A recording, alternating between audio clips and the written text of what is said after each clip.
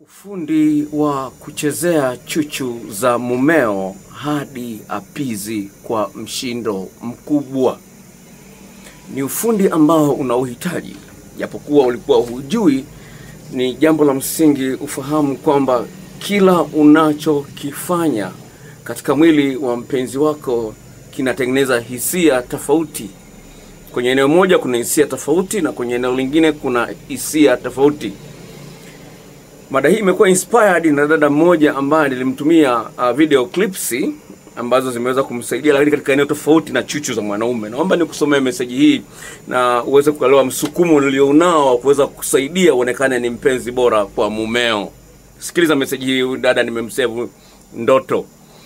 Okay, nasema Dr. pia zile video za YouTube zinanisaidia sana. Sasa wengine ambao tumeanza mapenzi ukubwani pia hatujafundwa wala kufunzwa jinsi ya kumhendo mwanaume kitandani.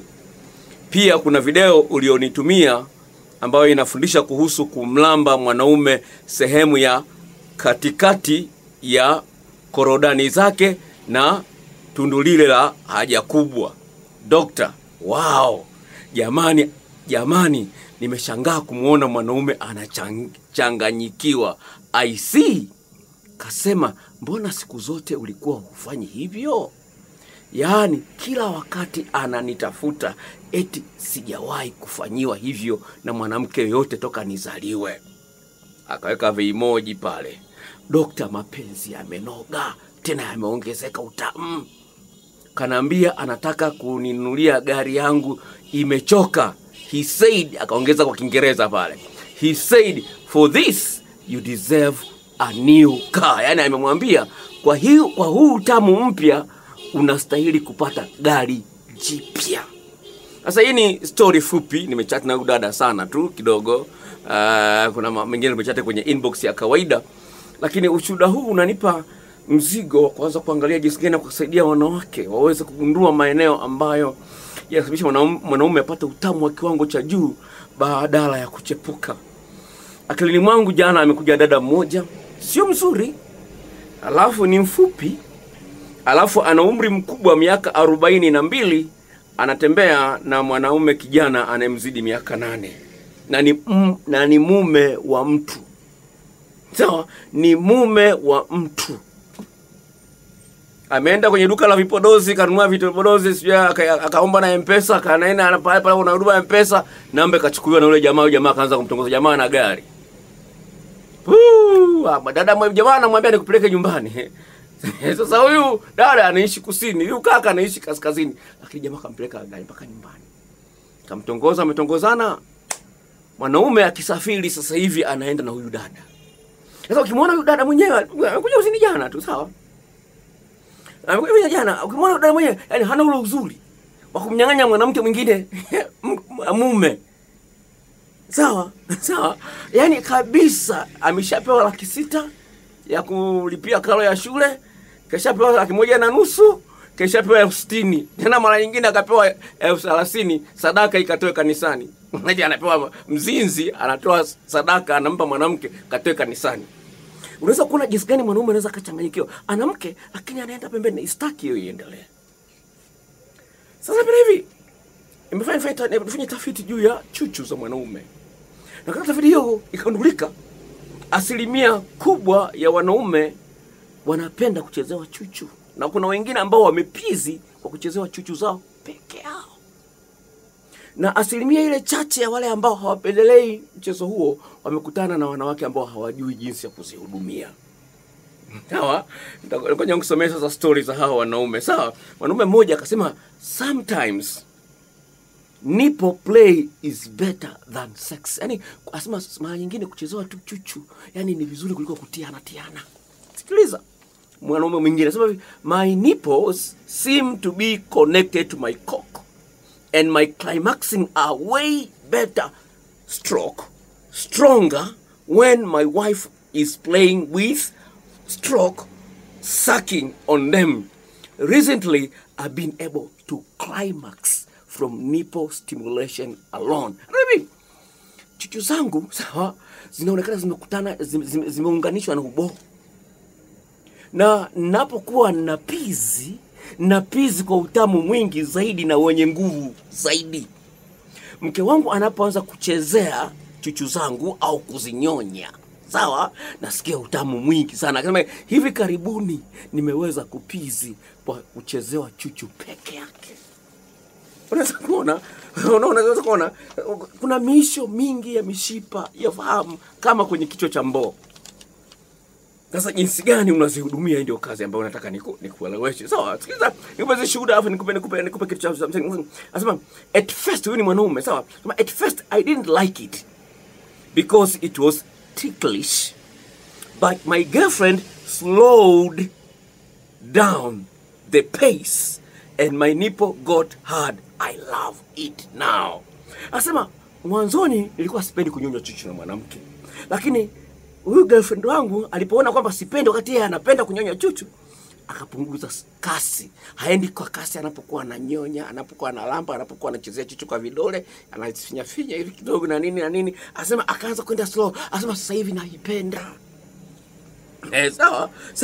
Asema napenda zaidi pale anapo lamba. Na wewe ujiza hivi. Sawa, sikiliza sasa. Hii ni shuhuda, sawa. Sikiliza, mwanaume mwingine anasema hivi, had a girlfriend who was really into sucking and biting my nipples. Sasa nilikuwa na girlfriend ambaye alikuwa anapenda sana kunyonya chuchu zangu na kuzingata-ngata. Alikuwa anazingata-ngata. At first it was just something I tolerated. Asema mwanzoni ilikuwa ni kitu ambacho nilikuwa nakivumilia, sikuwa sikipendi, nilikuwa nakivumilia tu. But as time went by, kadri muda ulikuwa unaenda, my nipples sort of woke up, and now I really like it. Climaxing are exponentially enhanced. Anasema hivi, nilikuwa na girlfriend ambaye alikuwa anapenda sana kunyonya, kungata-ngata. Mwanzoni nilikuwa navumilia tu, sawa? Lakini kadri muda ulikuwa unaenda, sawa, ni kama vile chuchu zangu zilikuwa zimelala usingizi. Sasa hivi kaziamsha, zinaona utamu ulivyo wa kunyonywa na mwanamke. Anasema sasa hivi ninapopizi, anasema yani ule upizi ule jinsi anavyopizi kumeongezeka kwa kiasi kikubwa, kwa utamu wake umeongezeka kwa kiasi kikubwa sana. Anasema my climaxing are exponentially enhanced. Imeongezewa utamu. Sawa. Sikiliza ushuhuda nyingine kwa wanaume. Hawana wanaume. Sio mimi na mimi mwenyewe nimeshawahi kunyonywa, najua utamu wake. Kwa hiyo nakushirikisha nawe. Sawa. My boyfriend like it. Huyu ni mwanamke. I like to lick all around. Napenda kunyonya, kuzunguka ile chuchu. Kwa hiyo kulamba, kuzunguka ile chuchu, then suck, alafu naanza unanyonya. Kwa hiyo kuna kulamba, unazunguka ile chuchu, alafu naanza kunyonya, and bite just a little, na kungata-ngata kidogo. He goes crazy, anasema anachanganyikiwa sana. Mwingine anasema hivi, huyu mwanaume anasema hivi, licking my nipples, all pinching them, feel amazing. Asema kulamba chuchu zangu alafu na kuzifinya, asema inakuwa amazing. Sasa ukifinya ukamuumiza chuchu lako, it makes me weak in the knees instantly, even if I wasn't even turned on before it. Asema inasababisha magoti, kama na nyonya nikiwa nimesimama magoti yanalegea, hayana nguvu. Hata kama nilikuwa sina nyege zinakuja. Wewe unataka mwanaume asimamishe mara ya pili, arudi raundi ya pili au ya tatu, kazi kwako. I wasn't even turned on before it, and during love making it's so sweet. Wa mwisho mwanaume ushuhuda wanasema hivi, I am 37. So huyu ni mwanamke, sawa? I am 37 female. My ex-boyfriend used to need nipple stimulation to get off. When he was nearing orgasm, he would ask for me to play with them, and it will send him over the top. Lots of fun to see that. Maybe ni mwanamke umri wa miaka 37. Mpenzi wangu wa zamani alikuwa anapenda sana nichezee chuchu zake, sawa? Pale anapokuwa amekaribia kufika kileleni, ilikuwa inamsukuma kwenda kileleni haraka sana. Asema inafurahisha sana kuona kitu kama hicho kinatokea. Hallelujah. Kwa hiyo ni jambo la msingi ufahamu hilo, lina umuhimu wake. Na video clips za mchezo wa chuchu, gharama yake ni shilingi 10,000 na kutumia kwa njia ya Gmail. Sawa? Na video nyingine vile na kutumia kwa gharama hiyo. Namba zangu za simu ni hizi zifuatazo: 0754 039994. Nitarudia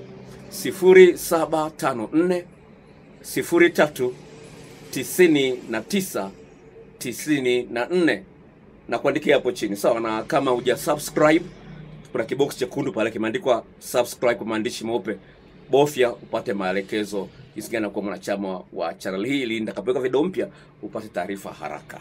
Mungu akubariki.